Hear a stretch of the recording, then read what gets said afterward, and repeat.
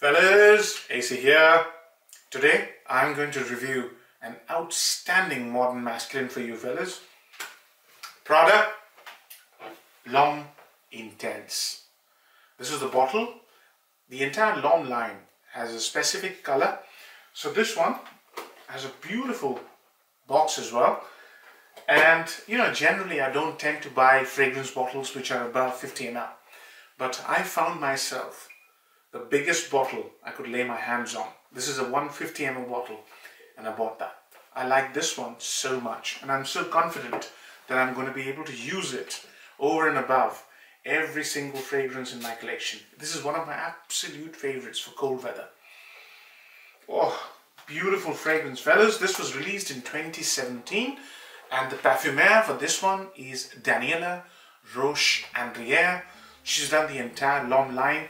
And each one of the Homme line fragrances, there are 4 of them, are just amazing. I find these two the pick of those 4. And I've got these two in my collection. This is 100 ml. I love this one the most.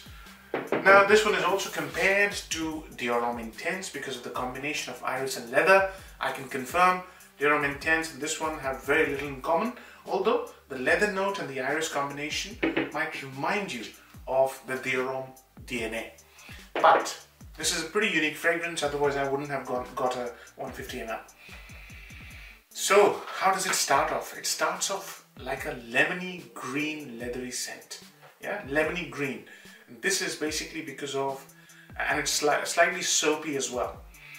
This is because of 3 things. Iris, as I alluded to, which gives it that green, shimmery, silky feel with lipsticky vibe. Leather, which has been embellished. It's very modern calf leather, very, very gentle leather. Almost as if you got a very gentle pair of hand gloves made of very fine calf leather. No skank and amber. That's why the fragrance has got this warmth. And this is how it remains, but this fragrance has got a very special quality. It's got 2 more notes, and that's sandalwood and patchouli. There's also tonka in the fragrance, which I can't smell, but I can feel it. Tonka is the one which gives the fragrance the silky, radiant quality. This is a fragrance that radiates off your skin.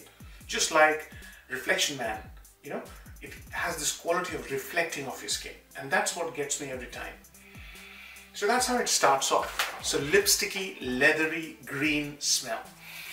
The fragrance develops a little bit, and the longer it stays on your skin, the better it smells. The soapy quality and the woody quality just keep going up and down as the day passes. Yeah. So here, this is much less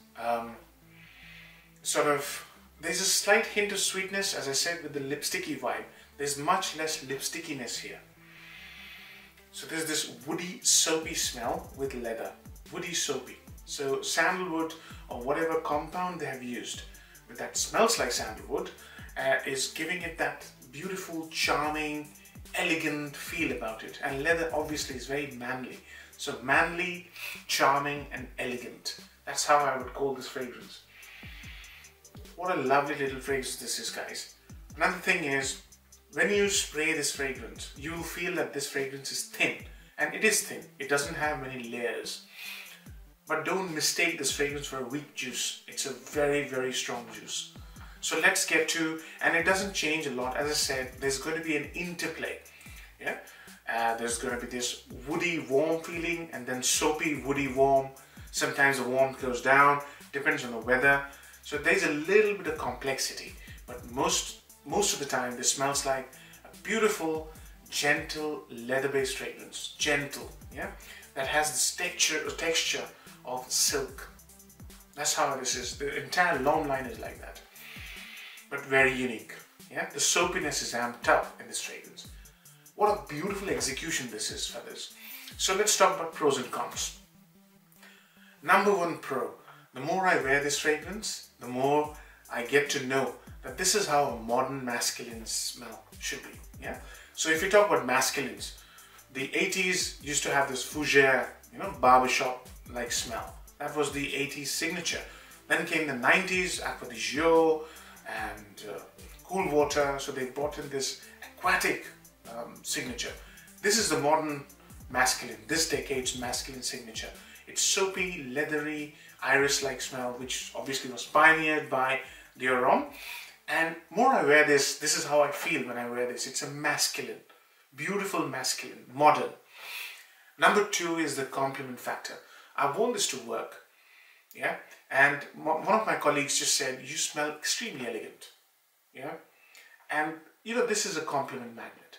The kind of compliments you should expect when you wear this entire line is of elegance, smart, handsome, modern, stylish. Those are the compliments you'll get, but you'll definitely get compliments. There's one thing is for sure, this is a compliment magnet.